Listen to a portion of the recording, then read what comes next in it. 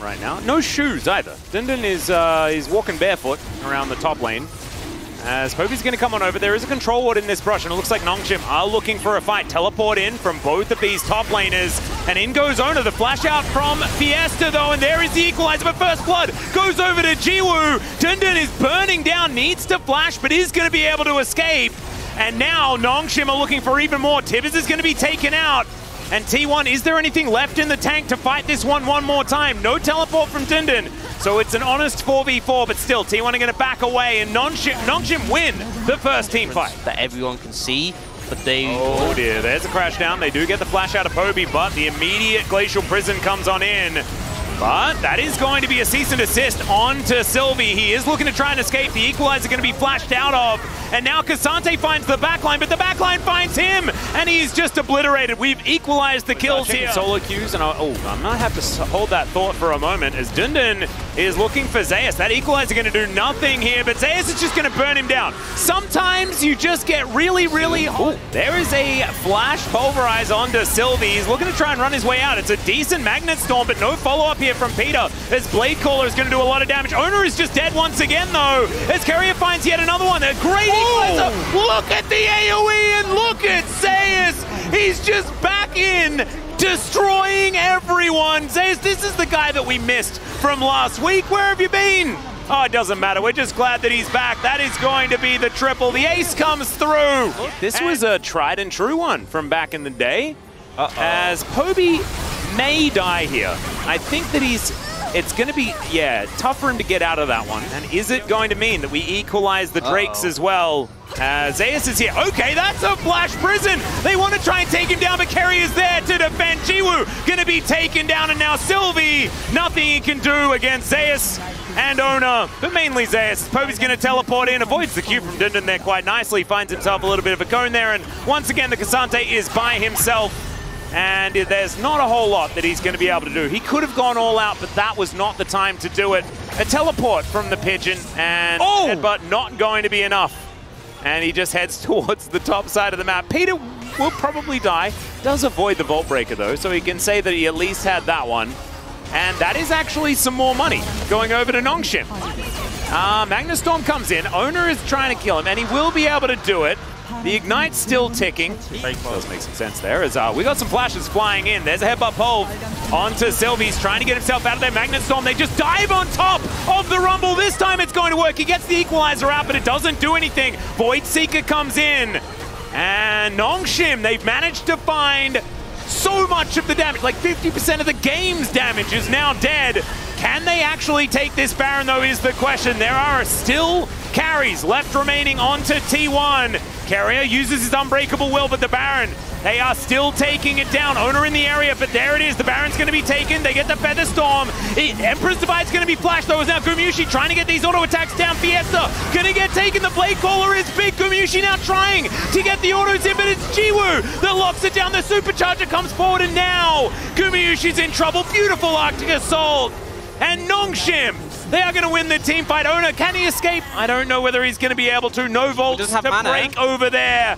As Carrier, can he taxi his way? Scary one. They do need to pay attention, but Gumayushi, if they are too busy trying to take down Zeus, Gumayushi will kill all of them. So it's a difficult equation to try and work out. Okay, Owner is going to press that cease and desist button. They look for the backline as Jiwoo's going to survive. They take down Poby. Fiesta just barely goes golden to buy a few extra seconds. And Jiwoo going to have to go back here. T1 move back towards the Baron. They don't have their mid laner, but I mean, that's kind of been the state of this team for the last little while. And they will be able to take the Baron here. They can now move over towards the Elder Drake as well. The stats are nice, but I feel like it's not going to play that much of a part. It's all down to this fight. Certainly is. They do have a teleport from Poby, but it's still 15 seconds away as Dindin just getting destroyed. These feathers are so dangerous as now Owner taking a lot of damage, but he's going to flash forward. Jiwoo needs to use the Zhonya's, but the rest of his team has been eradicated, and T1, they will be able to put together the Exodia. Does not have his Zhonya's back available. He's going to use this one wave. There's the Pulverize. Carrier goes for the flash forward. Dindin burning down. Tibbers running after him in mecha form there as well. As the Equalizer is going to be thrown down on top of Fiesta again, much like it has all game long. He gets to the fountain, but the Nexus, it can't get there. It will be taken down, and T1 is quite low. as is Poby, as we've got another hook going wide. There's a flash out from Jiwoo. The flash forward, though, and Carrier is going to lock down that first blood. Pretty easy one. Ona's going to be level 6 soon as well. Yeah, oh, no. That's a big old knock-up as Dindin, going to get thrown back on, and that is the brittle, and he well and truly goes down. No level. Whenever he would like to, until that's on cooldown. I think we're not too worried, as we're going to see another grand entrance land, and Jiwoo just explode. But yeah, just shy of it already for T1. Yeah, this is just massive. And their composition... Sylvie? Sylvie is in the pit, fighting Zeus, as Peter finds himself a big old dredge line. Zeus is just fighting by himself, though, as Jiwoo dives in. And Paranoia comes down. They will be able to get towards that back line, as over the wall goes Sylvie, and now Ona just in here by himself. They do manage to get the pullback onto the Trundle, and that is 2 kills here for T1 in response. They are still trying to get on top of this Vi, as Carrier is still going to walk on over. He is going to get in there, as, Sylvie, you can't do that. Why are we, Jiwoo's standing on top of a ward as Peter is going to find a hook. There's the Vault Breaker in. Cease and Desist is going to come down onto Ona. Carrier tries to save him, but it's not going to work out. They turn the lights off, but he still dies in the dark, unfortunately. And Blastcone is going to disengage. Ravenous Hydra might be on Trundle top lane. Carrier, just let's hold that thought for a moment, as the Trundle may be dead. I'm pretty sure he could potentially die. Yeah, there we go. You know what? Ona's going to be able to grab that kill. I'm going to continue my point. Yeah, as you were saying. Ravenous Hydra, you lose stacks on death. I'm not sure this is a good item for Dundon. Okay, Cease and Desist going to come through onto Carrier. He is burning, takes a last auto as he's ticking down. He gets the heal, and he's still going to die. So underneath the turret goes Sylvie. He's limping towards it as Call of the Forge God comes down. Sylvie not quite dead just yet, but he is so incredibly close. Decides to go back in as well. Okay, gentleman's agreement there on that one, I guess, as Ona's going to block the Void Seeker. Very nicely done. We don't get the pullback onto Jiwoo, so he will be able to survive. Dustbringer's back in once again. We'll stand on that for the extra AD to try and take down that turret as Sylvie comes on in. Okay, so Poby, he's going to be the sacrificial Azir. He will be taken down here as now Zeus gets the knock-up onto Dindin. Dindin, though, he has Subjugate available. He runs fast because he has Swifty shoes. Fully stacked Ravenous Hydra. Oh, yeah.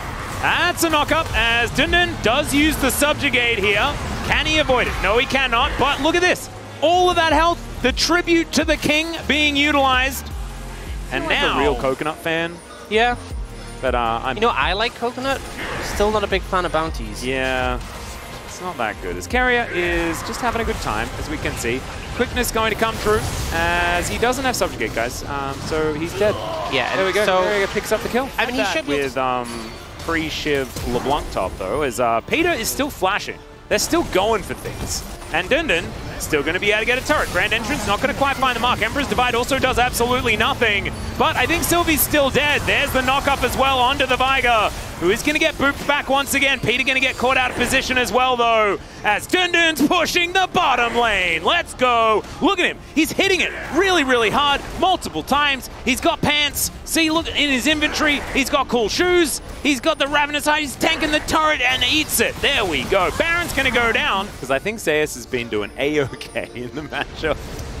I wonder what Peter is in a bit of trouble. He does have his tower there. He does. Doesn't have flash, though, and Ona is just hitting him a bunch of times with his side. And you know what? It's not going to be now. Not for Sylvie. He's making his way out. Ona now. Not going to be able to fear Dindin. Dindin's not afraid of anything at all. He's just chomping one after the other. Sylvie coming on in. And there is the Call of the Forge God. He once again takes down the Ornn, but now can T1 find the team fight? That's wiped off the face of Summoner's Rift by Poby. The double kill comes forward. It's a double for Ona as well. It's double central here as Jiwoo, he might make it a triple for one of these guys, but instead T1. Where when she uses abilities, her auto attacks will put feathers behind. That is pretty neat. As good as like that. Is going to kill Jiwoo. There we go. Feather Storm. Peter going to miss time. So the big smile on Ganushi's face. Paranoia towards the bottom side. Can you kill Dindin? Is the question, as Poby's killing Sylvie off to the other side. Dindin's trying his very best not to be scared, but he is scared, and he is going to be taken down. Good work there by Jonas Strong to try and cover two fights at the same time, as now Fiesta is dead. Well, I mean, he's not, well, yeah, but he is. You know, but he was He's going to call the Ram. They are going to get the knock up, but he does manage to buffer the dredge line. Look at this. Peter just wandering it out.